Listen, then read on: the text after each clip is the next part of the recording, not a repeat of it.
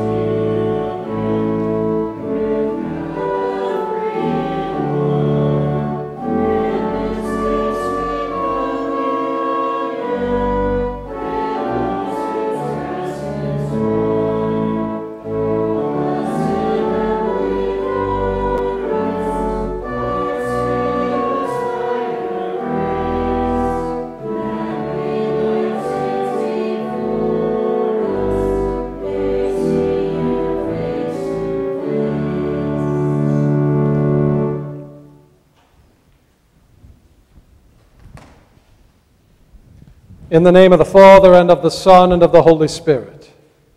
Amen. Beloved in the Lord, let us draw near with a true heart and confess our sins unto God our Father, beseeching Him in the name of our Lord Jesus Christ to grant us forgiveness. Our help is in the name of the Lord. I said, I will confess my transgressions unto the Lord. O Almighty God, merciful Father, I, a poor miserable sinner, confess unto you all my sins and iniquities, with which I have ever offended you, and justly deserved your temporal and eternal punishment. But I am heartily sorry for them, and sincerely repent of them. And I pray you of your boundless mercy, and for the sake of the holy, innocent, bitter sufferings and death of your beloved Son, Jesus Christ, to be gracious and merciful to me, a poor sinful being. Upon this your confession, I, by virtue of my office as a called and ordained servant of the Word, announce the grace of God unto all of you. And in the stead and by the command of my Lord Jesus Christ, I forgive you all your sins, in the name of the Father, and of the Son, and of the Holy Spirit.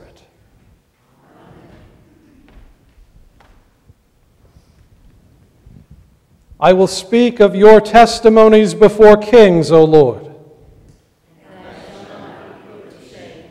I will bless the Lord at all times. His praise shall continually be upon my mouth. My soul makes its boast in the Lord. Let the humble hear and be glad. Come, O children, listen to me. And I will teach you the fear of the Lord. The Lord redeems the life of his servants. Glory be to the Father, and to the Son, and to the Holy Spirit, as it was in the beginning, is now, and will be forever. Amen. I will speak of your testimonies before kings, O Lord. And I shall not be put to shame.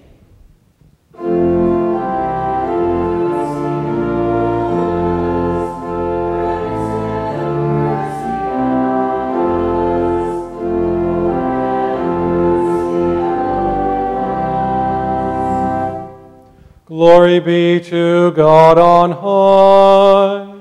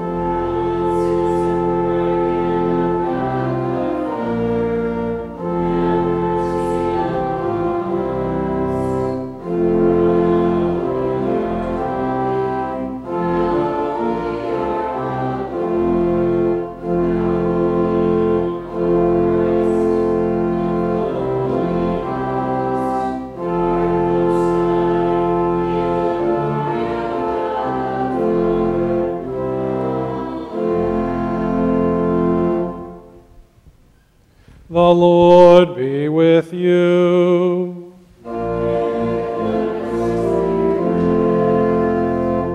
Let us pray.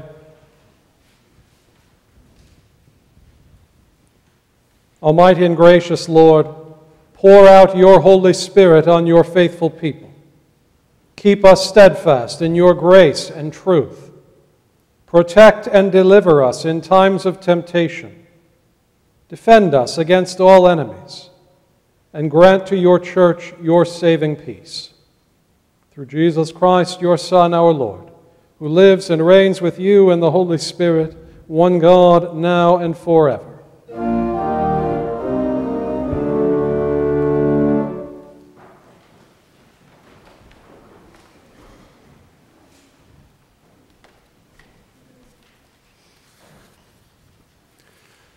The first reading for the festival of the Reformation is written in the Revelation to St. John, the 14th chapter. Then I saw another angel flying directly overhead, with an eternal gospel to proclaim to those who dwell on earth, to every nation and tribe and language and people. And he said with a loud voice, "Fear God and give him glory, because the hour of his judgment has come. And worship him who made heaven and earth, the sea and springs of water." This is the word of the Lord. Great is the Lord and greatly to be praised. In the city of our God, its holy mountain. Walk about Zion, go about her, number her towers. Consider her ramparts, the rivers and hills. Tell the next generation that this is God, our God forever and ever. He will guide us forever. Epistle reading, the letter of St. Paul to the Romans, the 3rd chapter. Now we know that whatever the law says, it speaks to those who are under the law, so that every mouth may be stopped, and the whole world may be held accountable to God. For by works of the law, no human being will be justified in his sight, since through the law comes knowledge of sin. But now the righteousness of God has been manifested apart from the law, although the law and the prophets bear witness to it. The righteousness of God through faith in Jesus Christ for all who believe. For there is no distinction. All have sinned and fall short of the glory of God, and are justified by his grace as a gift, through the redemption that is in Christ Jesus, whom God put forward as a propitiation by his blood, to be received by faith. This was to show God's righteousness, because in his divine forbearance he had passed over former sins. It was to show his righteousness at the present time, so that he might be just and the justifier of the one who has faith in Jesus. Then what becomes of our boasting? It is excluded. By what kind of law? By a law of works? No, but by the law of faith. For we hold that one is justified by faith, apart from the works of the law. This is the word of the Lord.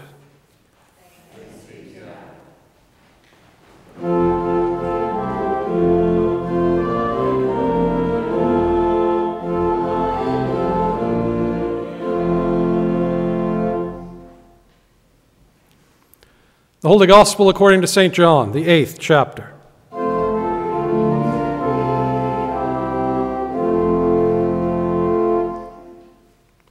So Jesus said to the Jews who had believed in him, "If you abide in my word, you are truly my disciples, and you will know the truth, and the truth will set you free." They answered him, "We are offspring of Abraham, and have never been enslaved to anyone. How is it that you say you will become free?" Jesus answered them, "Truly, truly, I say to you, everyone who commits sin is a slave to sin. The slave does not remain in the house forever. The Son remains forever. So if the Son sets you free, you will be free indeed." This is the gospel of the Lord.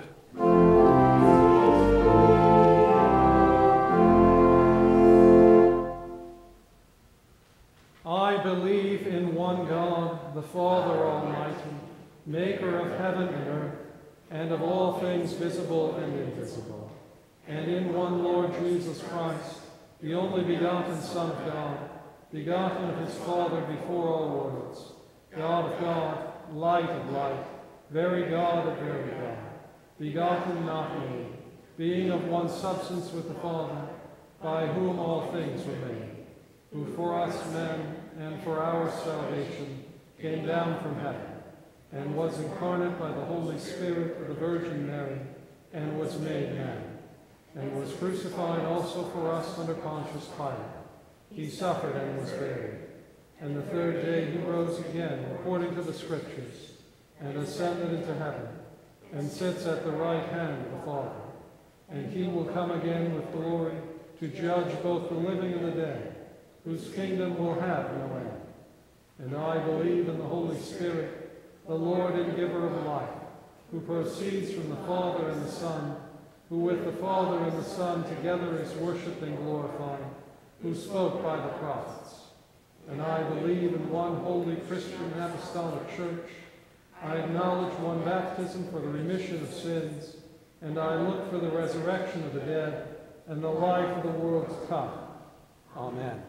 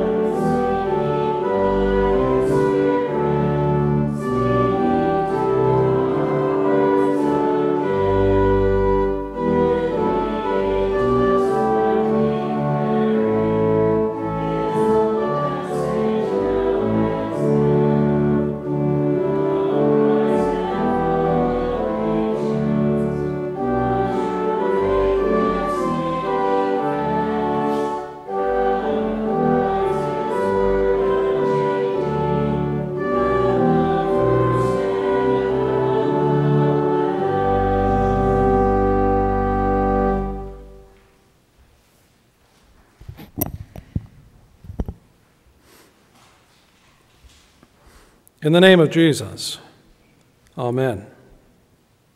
Jesus said, "If you abide in my word, you are truly my disciples. You will know the truth, and the truth will set you free."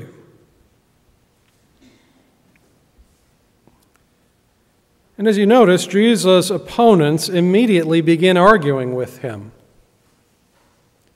This reading from John chapter 8 is actually a shorter, it's just a brief snippet of a much larger conversation between Jesus and his opponents.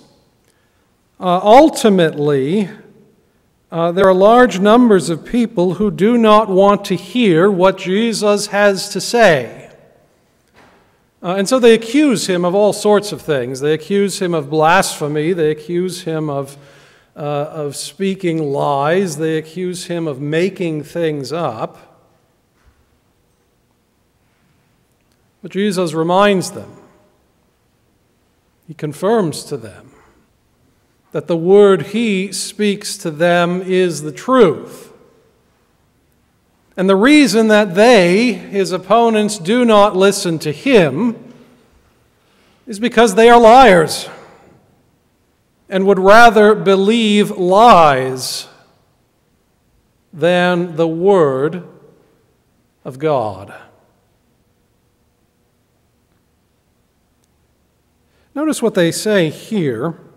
When Jesus talks about the truth setting them free, they respond to him, "We are offspring of Abraham and have never been enslaved to anyone." Really?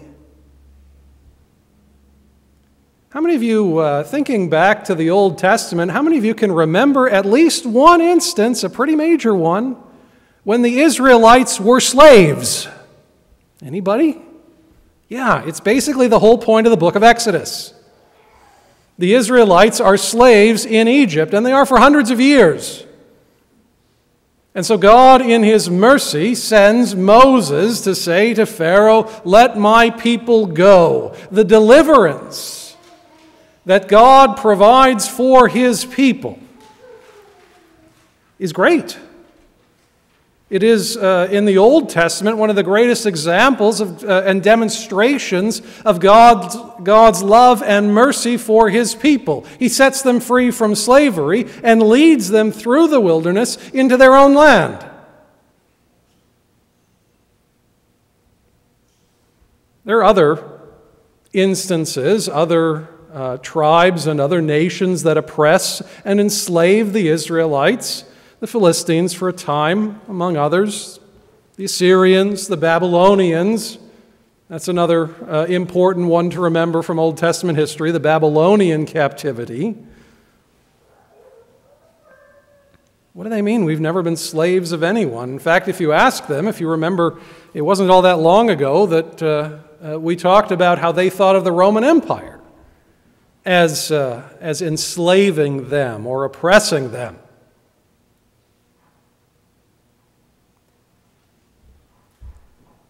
When Jesus is speaking, this isn't even the point.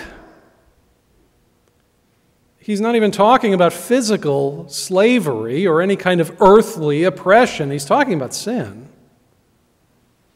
Everyone who sins is a slave to sin, and that's all of us.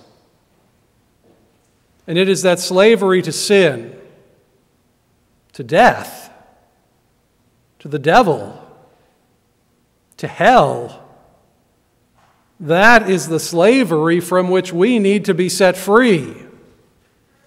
And thanks be to God, that is the gospel. That is the good news. That is the very thing that Jesus has come into the world to accomplish. By his suffering and death and resurrection, to set us free, to forgive our sins, to redeem us, to deliver us, to claim us as his own people and lead us into everlasting life in his kingdom with him.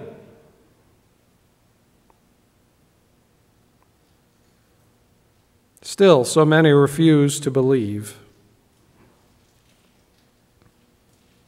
They claim to be offspring of Abraham. A little bit later in this chapter, Jesus will come right out and tell them that they are children of the devil,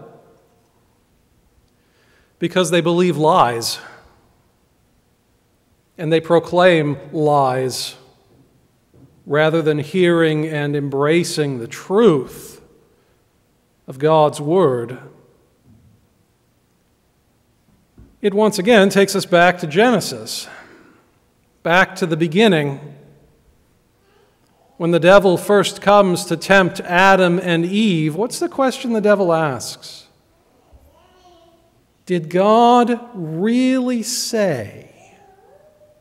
Right, Eve, in particular, it's the temptation of Eve. Eve has the command of God. You shall not eat of the tree of the knowledge of good and evil. But the devil comes questioning, did God really say?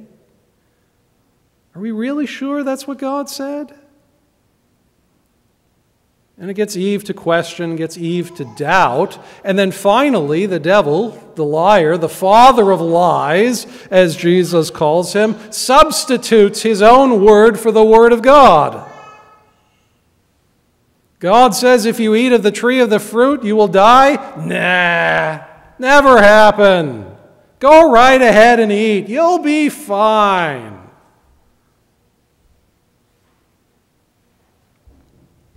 And Eve falls into sin. And the thing is, Eve, the first sin is not really Eve taking the bite of the fruit. That's what we usually think of. But before she even takes a bite of the fruit, that real first sin is that Eve believes the word of the devil rather than the word of God. And that's the reason why she eats of the fruit. She has forgotten or ignored or rejected the word of God, the truth, and instead put in its place a lie, the lies of the devil, that said, no, you won't die. In fact, your life will be better. You'll be smarter. You'll be prettier. You'll be happier. Just eat the fruit.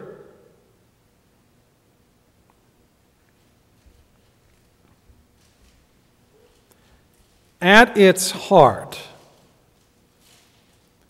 every temptation that is faced by the Christian church in all times and places, every temptation that is faced by Christian people comes down to this. God has spoken. God has revealed to us His truth in His Word. What God speaks to us is true. It's an accurate description of who He is and who we are and what He expects of us and so on. The temptation of the devil is always a lie, but it's always a direct challenge. It's the opposite. Whatever God says, the lies of the devil is the opposite, right? Don't believe what God says. Don't believe the Word of God. Instead, substitute something else, anything else. The other thing doesn't really matter. But substitute something else. Substitute some other word, some other belief, some other philosophy, some other law, some other feeling, some other desire, some other anything, wherever it comes from. And we have to choose. God is holding up His truth. The devil wants to substitute that word of God with a lie.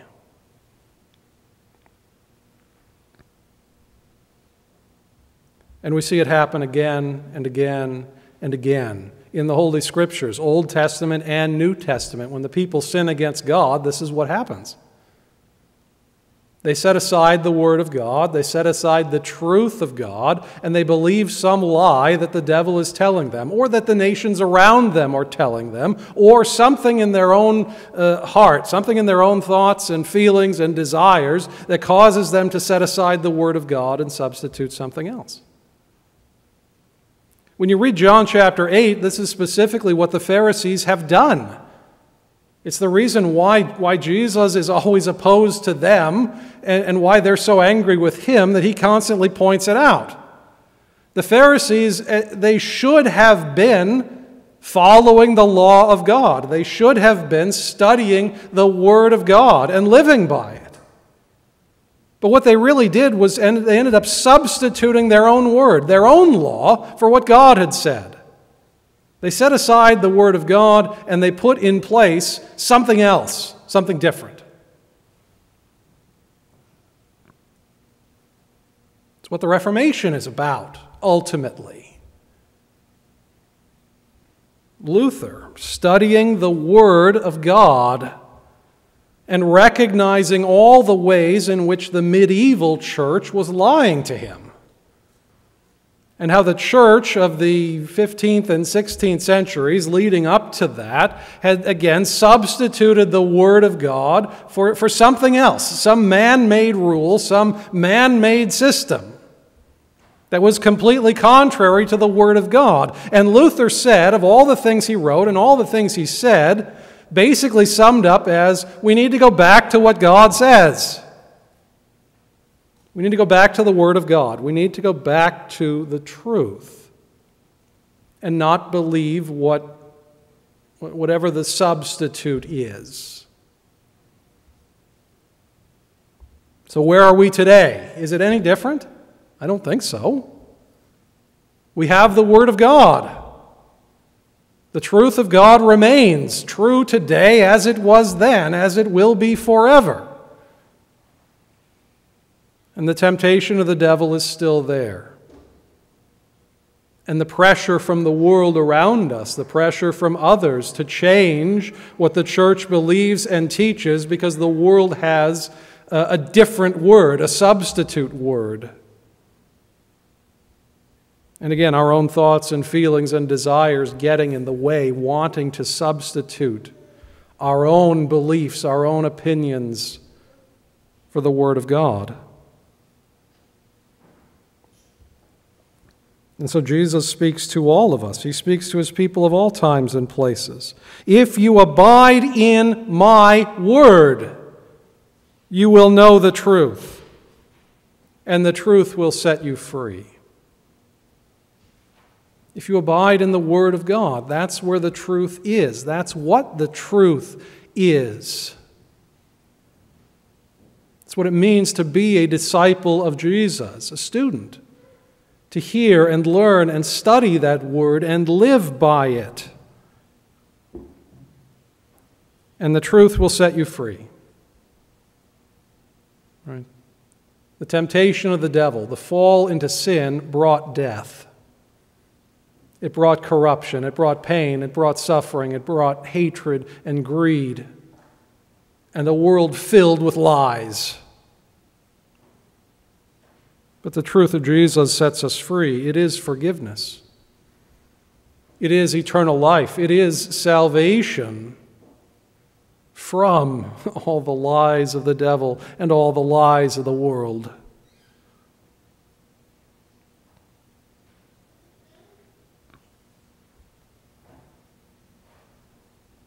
In that sense, it is a warning to us as well,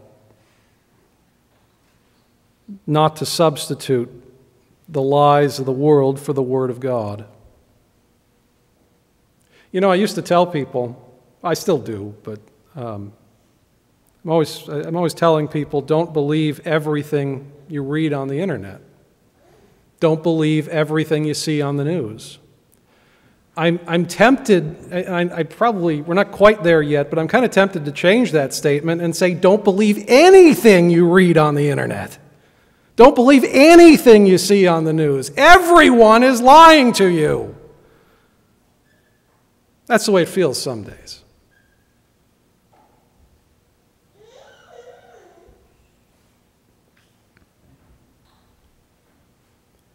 You might immediately turn around and ask me, well, how can we trust you? It's a fair question. It's a fair question. And the answer is, and the thing that you need to remember as a church, as a Christian congregation, that the Word of God must predominate. That when you listen to a sermon, it is not the pastor's opinions. It is not my personal ideas or thoughts or beliefs about anything. It is the Word of God, or it doesn't matter. Thus says the Lord. This is the word of the Lord. We read directly from the Holy Scriptures, and the sermon is to be a faithful and true exposition of the Holy Scriptures to the people. And you can hold me to that. You should hold me to that. Because you don't need to hear what I think or what I believe or what my personal opinions are as a human being. You need to hear the Word of God.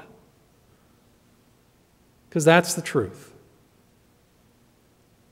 That's the truth that reminds you who you are as God's creatures, created in His image. It's a truth that reminds you who you are as fallen, as sinful, in need of repentance, in need of forgiveness, in need of salvation. And that Word of God is the truth of Christ, our Savior, who gave his life for you, who was raised to life again for you, that your sins might be forgiven, that you might have the promise of everlasting life and salvation. That's our hope. That's our comfort, no matter what the world says. Who cares what the world says? That's the truth. That's what we cling to.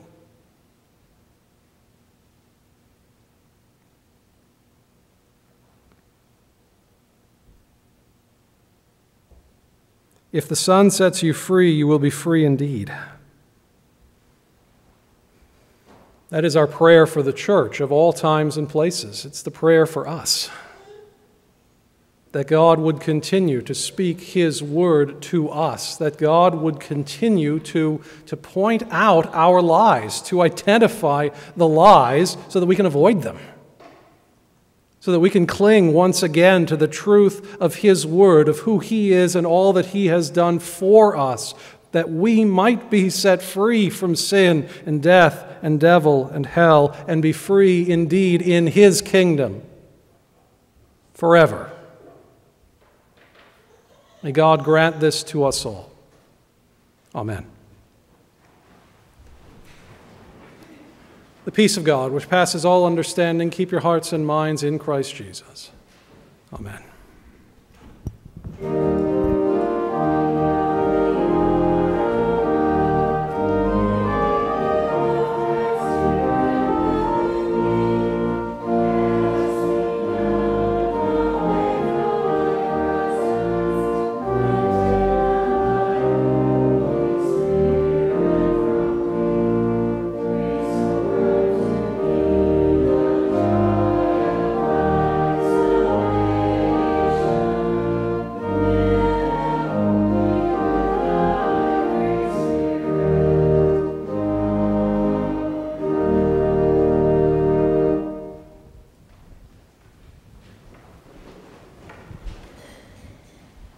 Let us pray. We come to you, Holy Father, with praise and thanksgiving, through Jesus Christ our Lord. Through him, we beg you to accept and bless the prayers, the gifts, the offerings we bring you in thanksgiving, in token of the offering of our entire lives to your will. O Lord, remember your holy church. Watch over her and guide her. Grant her peace and unity throughout the world. Let us pray to the Lord. Remember, Lord, our pastors, our teachers, all servants of the church. Grant them to hold and teach the faith that comes to us from the blessed prophets and apostles. Let us pray to the Lord.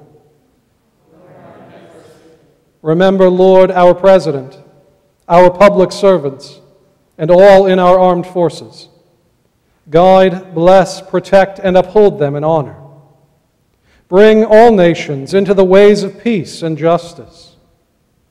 In your kindness and love, grant us seasonable weather, an abundance of all the fruits of the earth, and peace in our times. Let us pray to the Lord. Remember, Lord, all who suffer for your name, all who are in prison, the hungry and homeless, the poor and lonely, mothers with children, those who travel, and all those who cry out to you in time of need. Take them all under your tender care. Grant them your peace and a blessed deliverance from every affliction. Let us pray to the Lord. Remember, Lord, all who are gathered here before you, our living and true God. We pray for our well-being in this world and redemption in the life of the world to come. Order our days in your peace. Deliver us from the danger of eternal death. Count us among your chosen flock, not according to our merits, but according to your great mercy and pardon for our offenses. Let us pray to the Lord. Holy Father, in communion with your whole church, we remember before you and give you thanks for your saints who have gone before us. in whom you have given us a mirror of your mercy and grace. Give us grace to walk before you with faith like theirs, and grant us to share in their heavenly fellowship. Let us pray to the Lord. O Lord God, in your unfailing mercy and love, you graciously give us the holy and venerable supper of your Son. As we now prepare to receive his gifts, stir up our minds to the salutary remembrance of his benefits, to true and perpetual thanksgiving.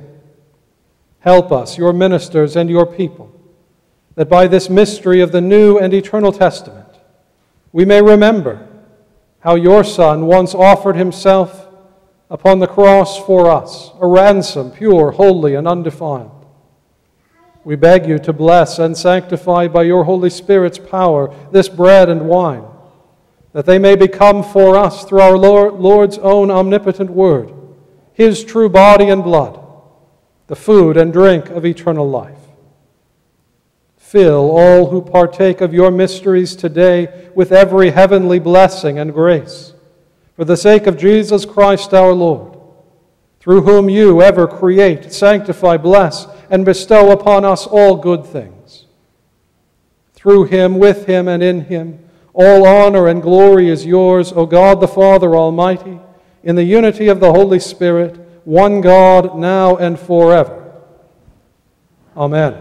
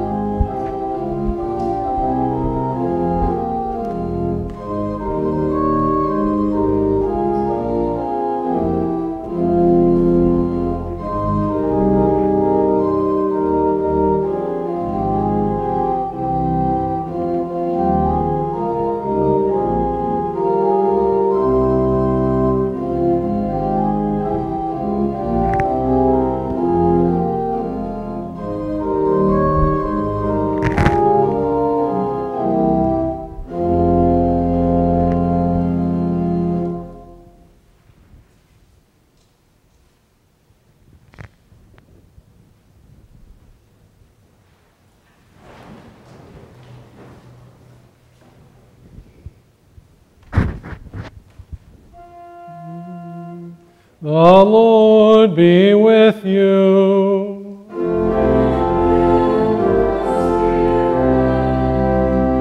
Lift up your hearts.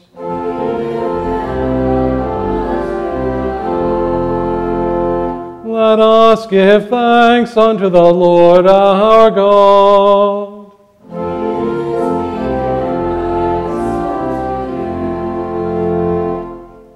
It is truly meet, right, and salutary that we should at all times and in all places give thanks to you, Holy Lord, Almighty Father, everlasting God, through Jesus Christ our Lord, who overcame death and the grave, and by his glorious resurrection opened to us the way of everlasting life. Therefore, with angels and archangels and with all the company of heaven, we laud and magnify your glorious name, evermore praising you and saying,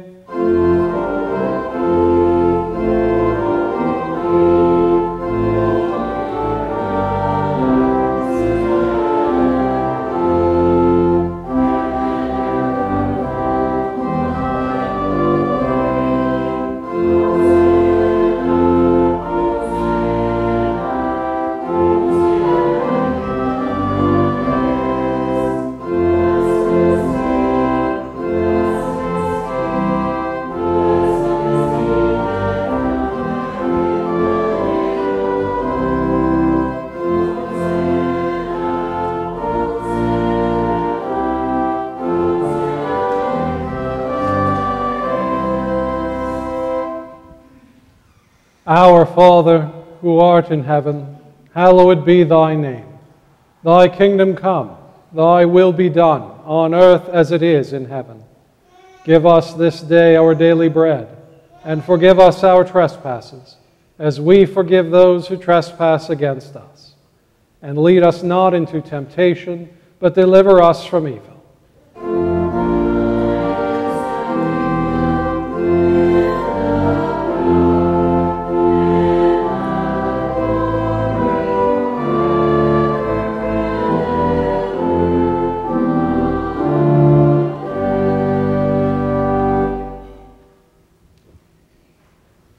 Our Lord Jesus Christ, on the night when he was betrayed, took bread. And when he had given thanks, he broke it and gave it to his disciples and said, "Take, eat. This is my body, which is given for you. This do in remembrance of me." In the same way also he took the cup after supper. And when he had given thanks, he gave it to them, saying, "Drink of it, all of you. This cup is the New Testament in my blood, which is shed for you for the forgiveness of sins. This do as often as you drink it, in remembrance of me." The peace of the Lord be with you always.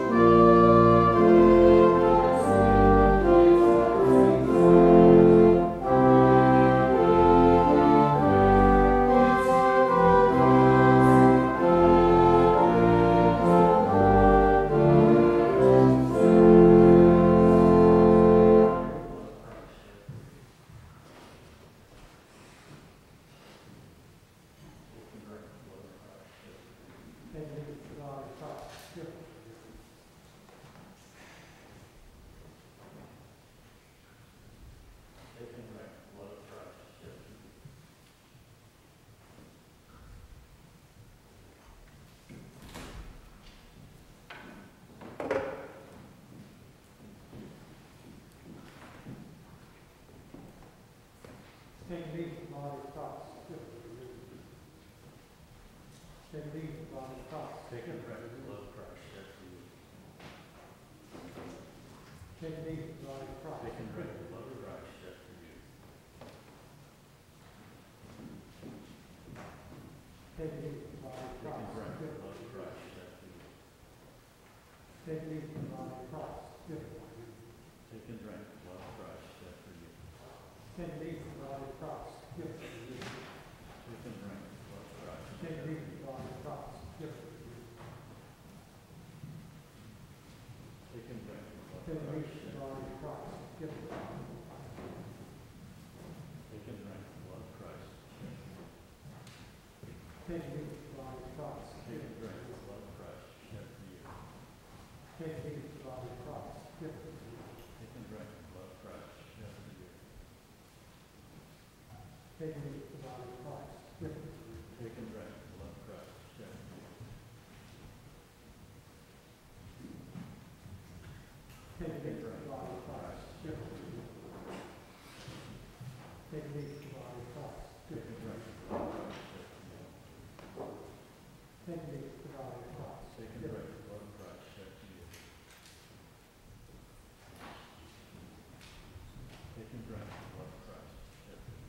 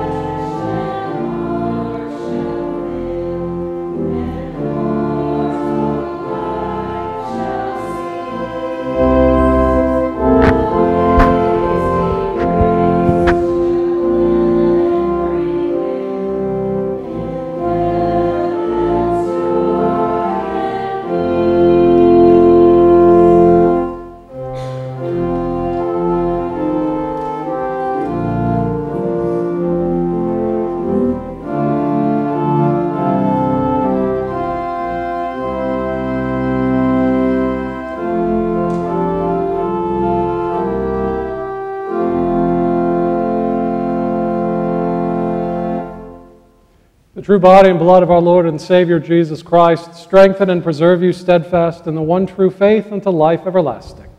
Depart in peace. Amen.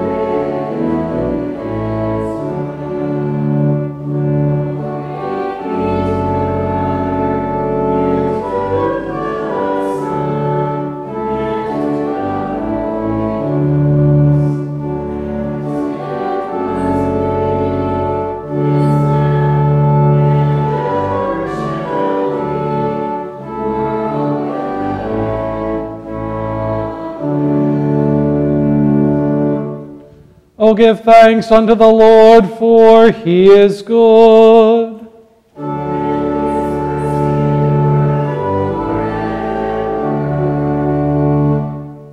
Let us pray.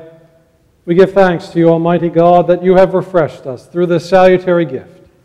And we implore you that of your mercy you would strengthen us through the same, in faith toward you and in fervent love toward one another. Through Jesus Christ, your Son, our Lord, who lives and reigns with you and the Holy Spirit, one God, now and forever.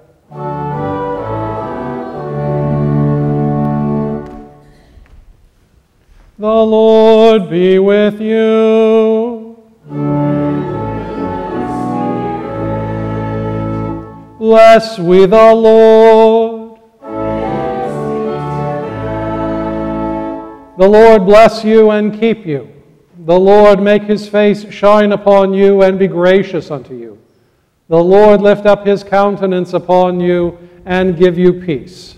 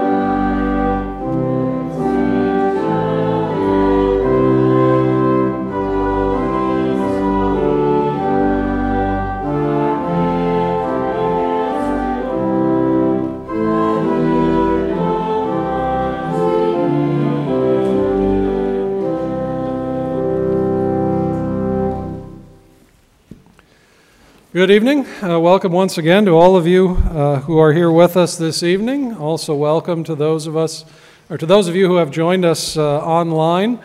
Once again, we give thanks to God for allowing us to gather together as His people.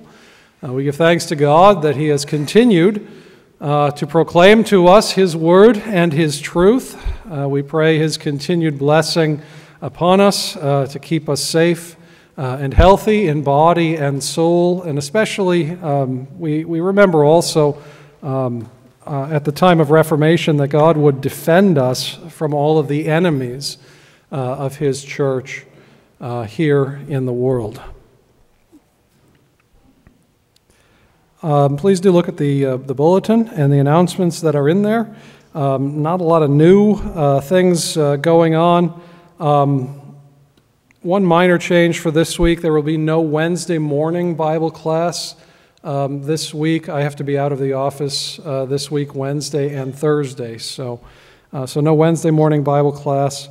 Next week, I should have double-checked this. I believe that next week is the end of daylight savings time and the return to God's time. I hope that's correct. It might be. I'm not kidding about that. If you want a long explanation of why that is, I'll tell you. But I think it's next week. Please do check on that. It is? Okay. So please be sure to reset your clocks and be here on time next Sunday. Next Sunday, November 1st, is All Saints' Day. It is also when we remember the faithful departed. Those from our congregation who have passed in the previous year, and we give thanks to God for them. So I know that's kind of one of those important remembrances every year that we look forward to. So that is coming up next Sunday, November 1st. We've also hit that point in the calendar where there are now 2 weeks. 2 Saturdays off. Our next Saturday service is 3 weeks from today on November 14th. So please do make a note of that as well. Have a good week.